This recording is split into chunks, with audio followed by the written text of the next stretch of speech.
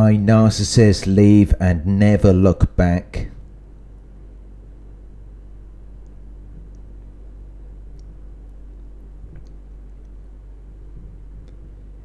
Sometimes narcissists leave and never look back because they believe that they can continue to be successful without you. They believe that they can progress without interruption or impediment.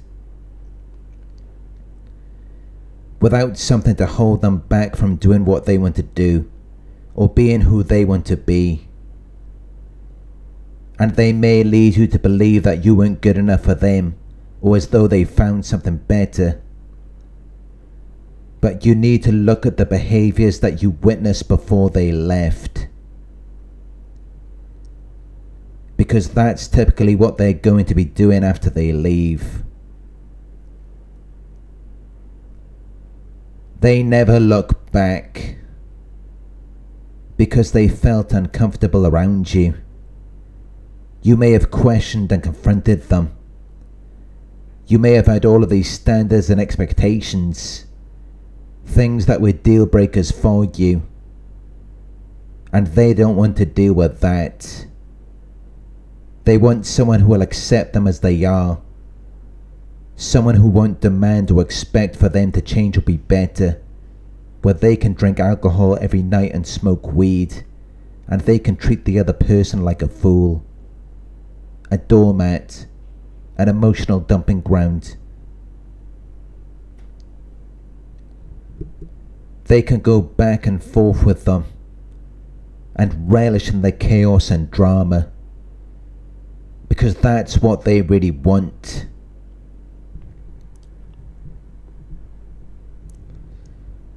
They thrive in dysfunctional environments, with people who they feel more comfortable around. People who know exactly who they are but don't mind, because they knew they could never have that with you. You weren't willing to accept them. And maybe you didn't openly reveal that to them, but they're constantly reading their victim's body language, facial expressions and tone of voice, to see where they stand with them, to get a gauge on how they should act around you, to test the water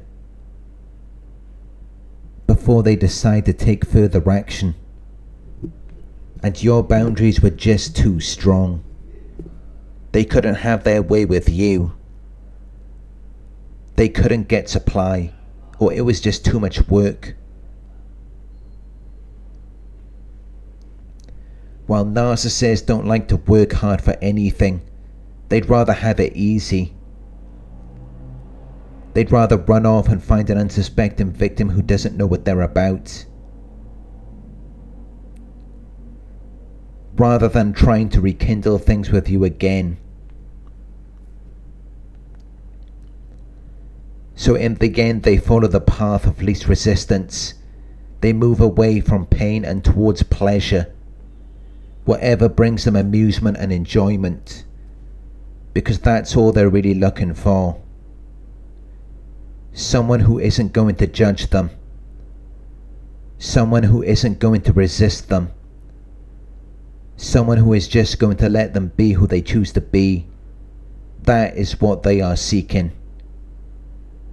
Someone who will make them feel how they want to feel.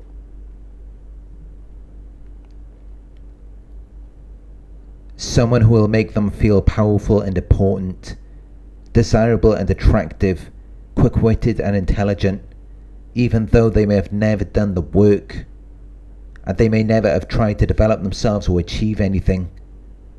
They have this sense of arrogance and entitlement, and they see it as though if they're not going to get it from you, they're going to get it from someone else.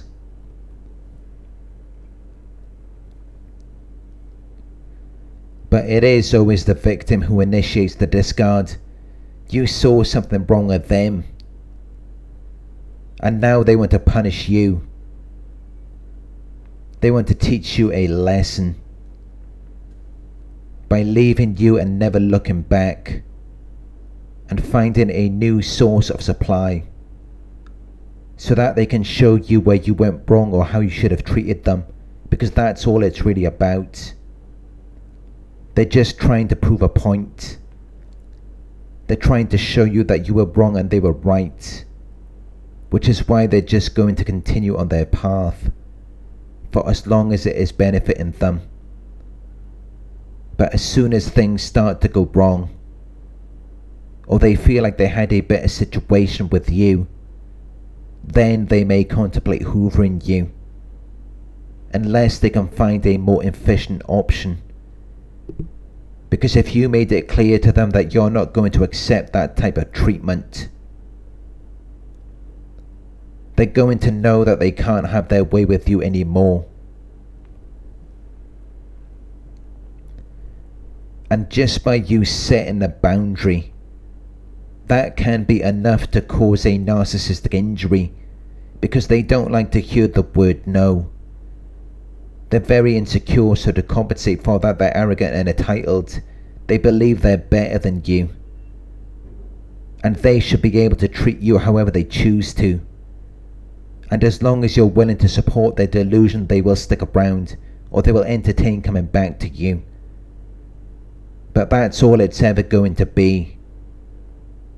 It's never going to be anything real. You're going to be doing all of the work to sustain the illusion, while they're just sitting back feeling like the king or the queen. But if you were constantly pressing them and trying to make them be better, they're not going to want to go back to that. It's too much work for them to manipulate you all over again.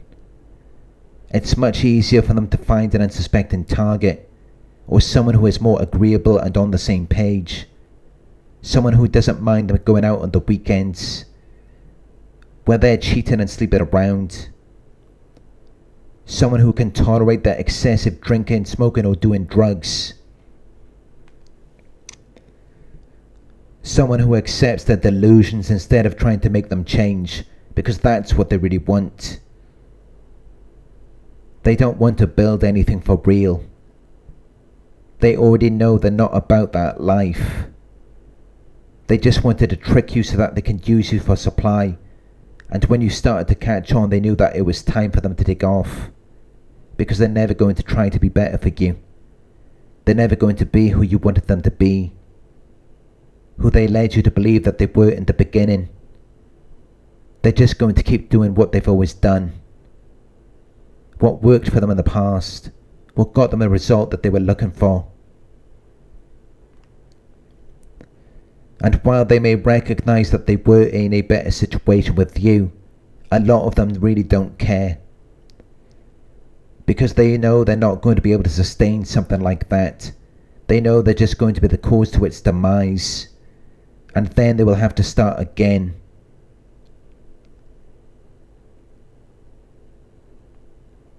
So they go where they feel more comfortable, where they know that people will tolerate and accept them, and they know they're not going to be given a hard time.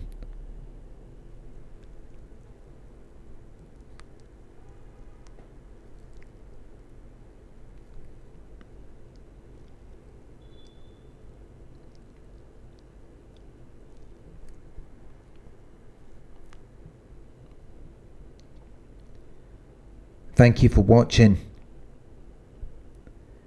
If you found this video helpful, please give it a thumbs up. Share your thoughts in the comment section. Hit the subscribe button to receive the notifications. If you would like to support the channel, you can donate at paypal.me/Narc Survivor. You could book a one-on-one with me on my website. It's narcsurvivor.co.uk.